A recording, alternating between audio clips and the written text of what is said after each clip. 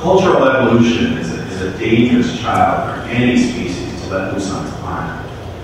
By the time you realize what's happening, the child is tolerant of and causing havoc, and it's too late to put it back. We humans are Earth's Pandoran species. We're the ones who let the second replicator out of the box, and we can't push it back.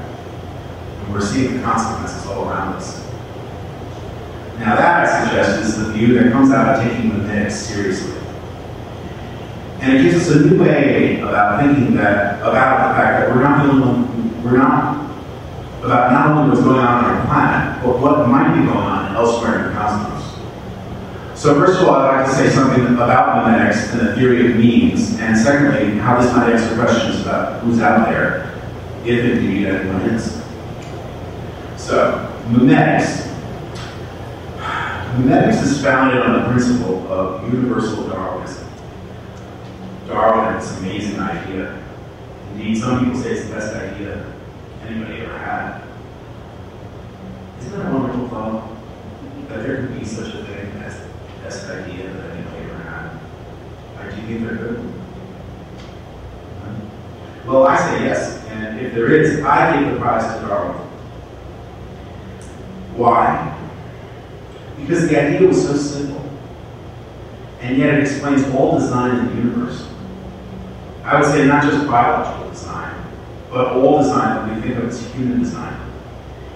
It's all just the same. It's all just the same thing happening. What did Darwin say? Oh, come on, I know you know the idea. He spoke about natural selection. Well, let me paraphrase The Origin of Species, 1859, in just a few sentences. What Darwin said was something like, if you have creatures that vary, and that can't be doubted, I've been to a lot of coasts and I've measured the size of the beaks and the size of the turtle shells and so on and so on, 100 pages later. And if there's a struggle for life such that nearly all of these creatures die, and this can't be doubted, I've read novels and I've calculated how long it would take for elephants to cover the whole world if they write up restricted, and so on and so on, and then another 100 pages.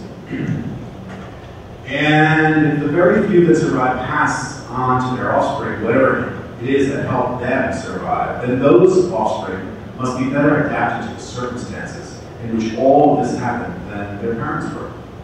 So you see the idea? If, then. He had no concept at the time of an idea, an algorithm, you know, but that's what he described in his book. And that's what we now know as the evolutionary algorithm.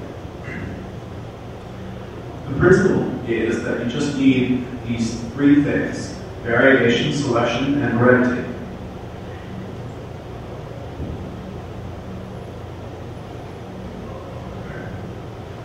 If you